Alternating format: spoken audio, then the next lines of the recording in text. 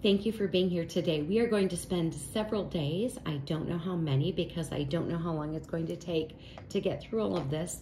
What we're trying to decide here from Scripture is the devil and Satan, is that the same as the dragon and the Antichrist? Because we want to know how many end time players are there. I can tell you there are at least 15 bad end time players. And we're going to go through this. In the green at the very top, I just wrote that I did some videos from 11:26 to 12:4 on Beast 1, Beast 2, descriptions, properties, etc. of the beast, the image of the beast, the false prophet, Antichrist, etc.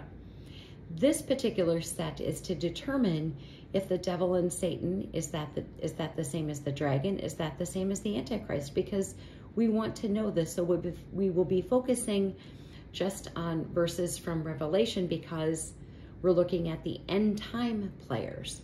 So we know for certain that there is a first beast.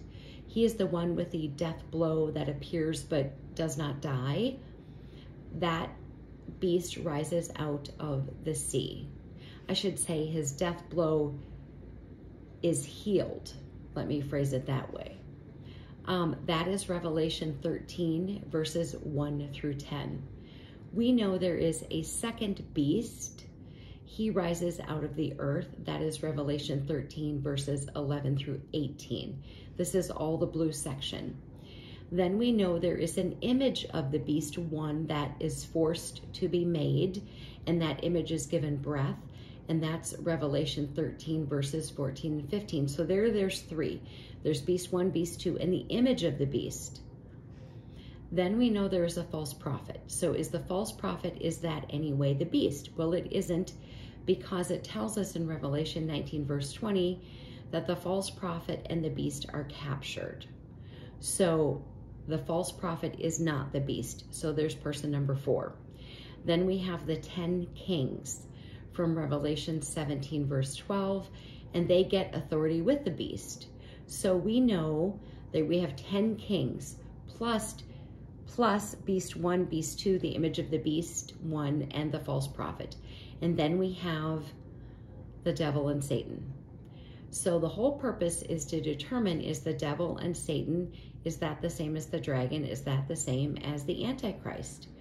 So then, as I was doing research, I got to wonder, is the devil even equal to Satan? Are they even the same entity? Because the interesting thing is that the term devil is only in the New Testament.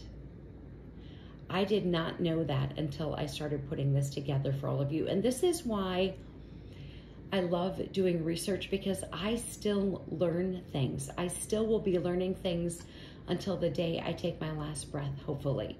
So I didn't know that. And maybe you knew that. I did not know that. The term Satan, then of course I had to look it up, so it's on a little bit of a bunny trail. Satan is in both Old and New Testament. The term devils is Old and New Testament, but the term Satan's is New Testament only. So that kind of got me wondering, maybe the devil and Satan, you know, we use those terms interchangeably. Maybe they're not the same. Because as I want the truth, if I've been taught inerrant, then I want to know the truth. So what we're going to do is we're going to look at these New Testament Revelation verses for the devil, Satan, and Satan's. And you can see I have the verses listed there. This is all the red portion.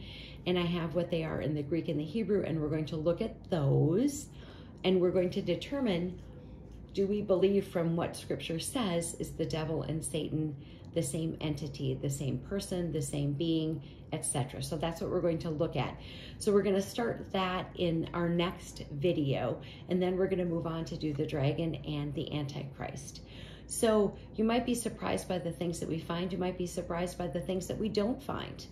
We're just using Scripture and the concordance. And so let's get into this and see what we can ascertain from our Scriptures. So, armor up, we ride at dawn. May God bless you as always. Have a great day.